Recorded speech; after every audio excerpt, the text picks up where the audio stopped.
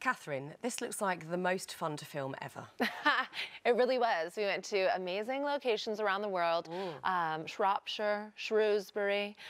We're in Monaco tonight, and in London, and in America, Boston, a little girl. Snooping around people's houses. I love that. It was really good. It's just charming and disarming them, really, because in a sit-down interview, they'll be very aware of themselves and they might hold a lot back. These people are changing my perceptions because I didn't realize I got along so well with all different kinds of people. I thought I was kind of nasty, but turns out I am a delight. And you really are. Yeah, this child was a pageant princess, which I had some views about in America. Baby beauty pageants. But when you meet her, you find out that it's her parents who are along for the ride. She's running that whole show. She's amazing. Yeah. I cannot wait to watch. Now, this is something, you know, different for you, because we're used to seeing you do a lot of stand-up, and that's where your passion lies. Always writing new material. You're always in the clubs, always touring. And then it makes you better at all the other things, like panel shows, or indeed, investigative journalism. Yeah, love that. Yeah.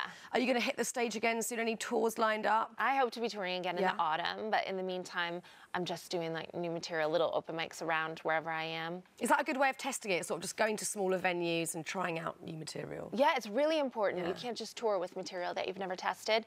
You have to do it in small rooms, and then if people don't laugh, then you never say it again. Yeah, just that one you just forget about forever and ever. And also on Saturday night, you showed that you are multi-talented. Well, Comic Relief are so amazing, and they do incredible things every year. It's really great to support them and to donate as much as you can for Red Nose Day. But no, some people are triple threats. I'm just a threat.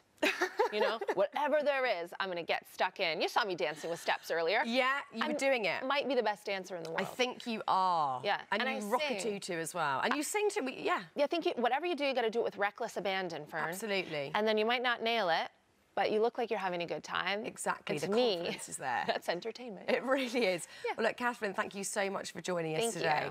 Cannot wait to watch the show tonight. People are loving it. I hope you tune in. I definitely will be.